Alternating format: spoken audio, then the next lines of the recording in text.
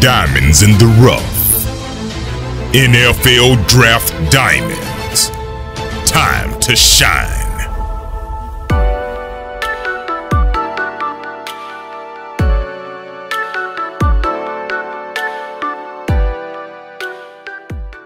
Hi, I'm Jimmy Williams with Draft Diamonds, and today I have with me Dan Louba, who's a defensive lineman out of Lenoir-Rhyne. How you doing, man? I'm doing good. How you doing? I'm doing pretty good, man. So I have you listed here about 6'1", 280, 285. That sound Yes, about sir. right? Okay, so I've actually seen you really play all across the line. Just you've played defensive end, you've played inside as well as a D tackle. Tell me just a little bit about your overall history as a football player. In high school, I played nose guard actually at like 6'1", 220 pounds. So when I came into college, I was kind of undersized. So I came in at defensive end. And then later on in the season, my freshman year, they moved me to D tackle. So then I put on, I guess, around like 50 pounds to accommodate my switch. And I've just been playing different positions on the line. If it's a 3-4, I'm playing defensive end, or I could go to play nose tackle. Just been around, just playing just being a D lineman. Gotcha. I mean, you actually had a pretty good year last year. You ended up with 11 sacks, right? Yes, sir. And you've been first team all conference 2 times. So Yes, sir. hopefully going into this season we can add to that. Talk to me a little bit about maybe what you believe is like the best part about your game. I think my strength, honestly, just being a 600-pound squatter, that's really like helped me and shaped me to kind of like use my strength against people and be able to move people out my way. Especially as a D lineman, your one goal is to stop the run and get to the quarterback. So that's really helped me within my game. Honestly, being a wrestler back in high school has also helped me as well, using my hands and being physical and just being mentally tough. Gotcha. And I mean, I realized last year was kind of difficult for you because you were, really couldn't use your hands as well as you wanted to. Yeah, I played with 2 clubs. So it was just, that season was just kind of like a trial and tribulations. I still ended up with 11 sacks. Just being able to kind of adjust my game to know that, like, okay, I don't have hands, so I got to play a certain way to help my team win and help my team be better. Yeah, I was sitting here thinking, you played with 2 clubs last year and ended up with 11 sacks. I mean, I'm sitting here thinking, what would happen if the guy actually had his hands? So I mean, we could have been looking at 15 sacks. Who knows? I mean, most definitely. There's a couple of sacks I missed just because just not being able to grab them or just not being able to do the stuff that I usually able to do with both my hands. So. Gotcha. Well, I mean, with 2 healthy hands, we'll see what we can do this coming season. Yes, sir. Dan, talk to me a little bit, maybe just about some of the stuff that's not football that you're doing at Lenoir-Rhyne. My major is information technology, so I kind of work with the IT house and kind of do all the day-to-day things that they need me to do.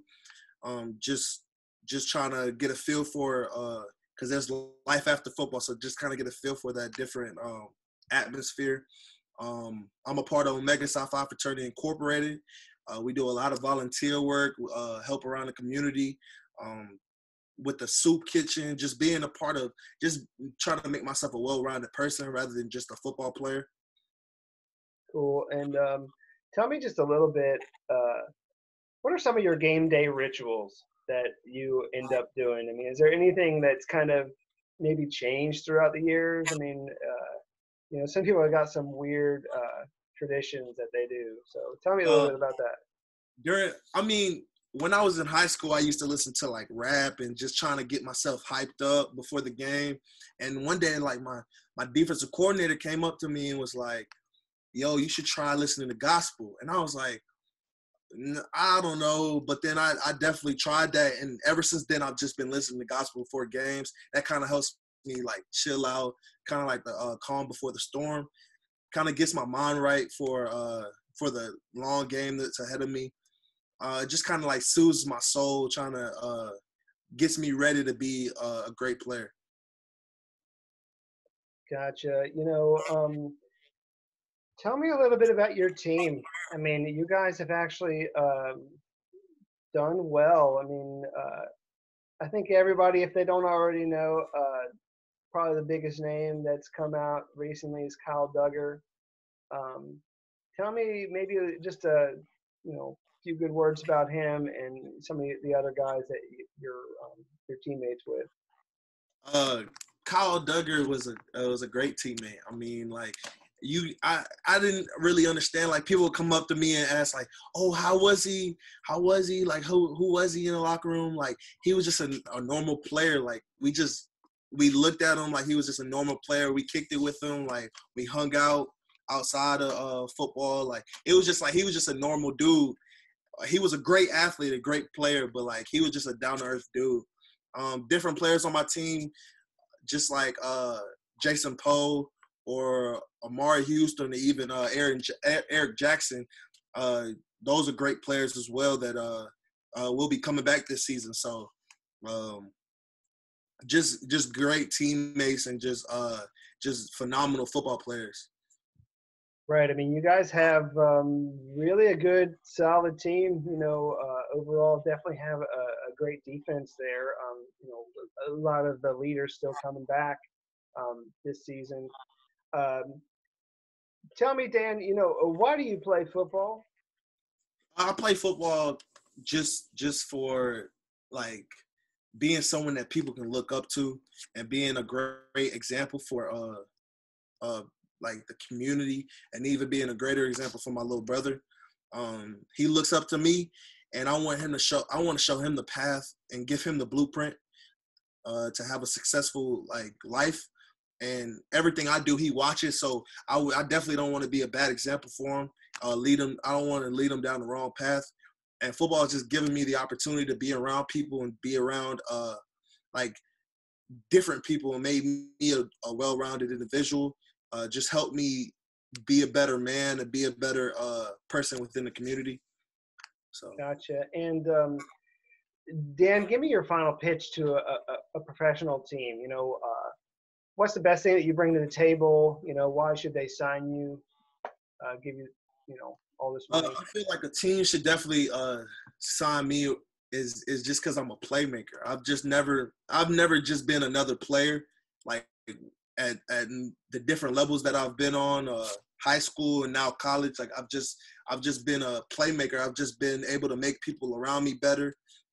I've just been able to kind of control the environment, control my surrounding, just kind of like brought people's game to a whole nother level. If I'm having a good game, 9 times out of 10, everyone else around me is having a great game as well. Just being that good energy around, just being able to be the player that people look for and be the player that people kind of expect to make those big plays, and just being able to be a great player in a sense. Gotcha. And Dan, with a guy at your size, 6'1", 285,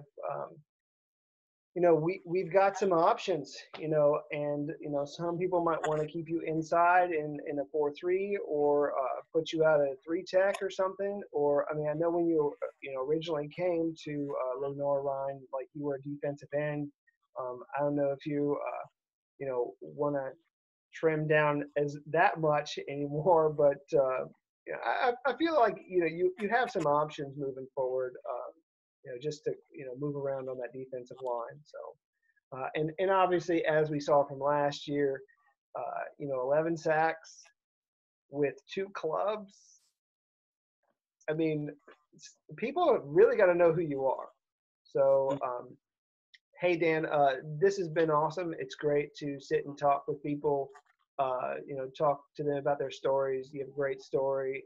People need to learn a little bit more about you and know that Lenoir-Rhyne is legit. So Most definitely. it's been put on the map, and people are on notice. So, but hey, man, best of luck to you this season, and moving forward, as a professional. Take it easy. Thank you.